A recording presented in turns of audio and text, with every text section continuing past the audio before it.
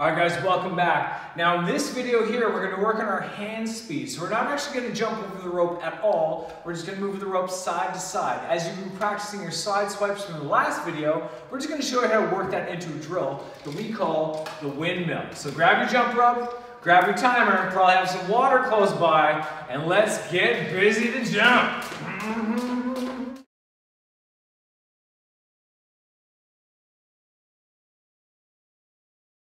Okay, so last video we talked about the side swipes, moving over side to side.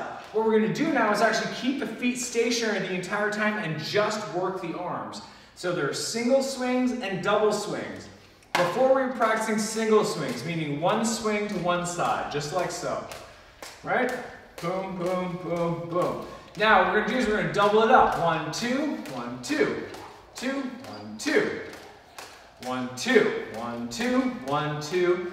And break. Okay, what this is going to do is going to help speed up the hands, speed up your arm speed to match the jumping speed that you've already got established. Okay?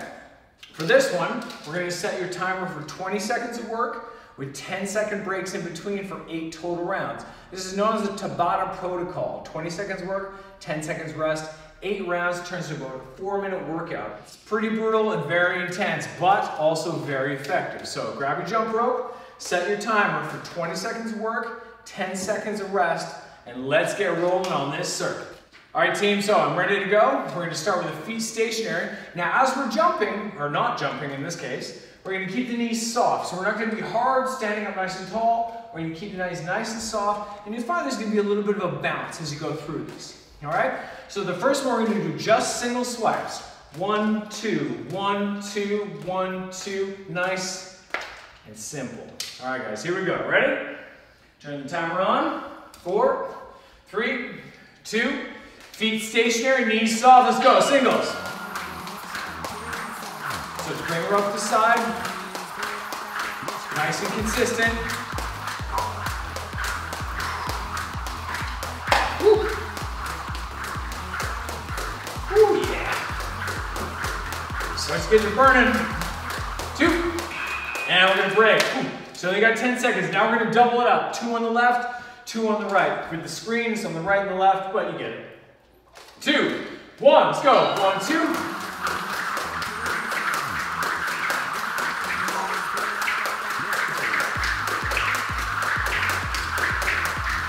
Woo! Oh man, woo! Let's get you going. Woo! Pulling that rope down towards the floor. All right, 10-second break. Okay, I'm going to show you from the side. We're going to go back to singles. Single right, single left. All right, guys, here we go. 2, 1, let's go.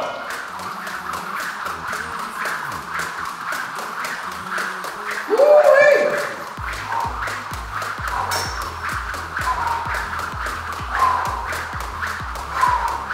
Get that hand speed up. Woo! All right, so in that 20, okay, we're gonna go back to doubles. I'm gonna face this way. Whew. Show what it looks like inside here. 3, 2, 1, double.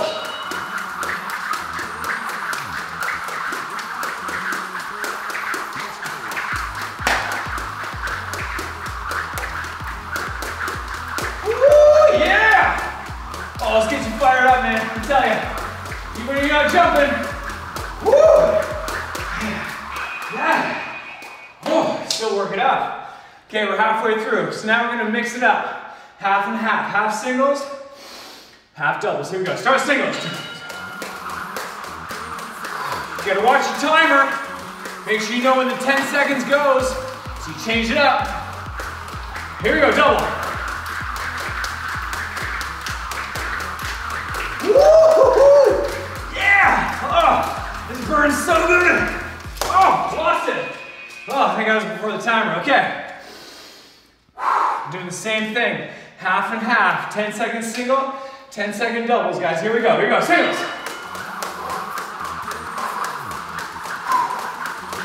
Ouch! It happens. Oh, that hurt. Double it up. Woo-hoo! Woo-hoo-hoo! This really gets you burning. Break.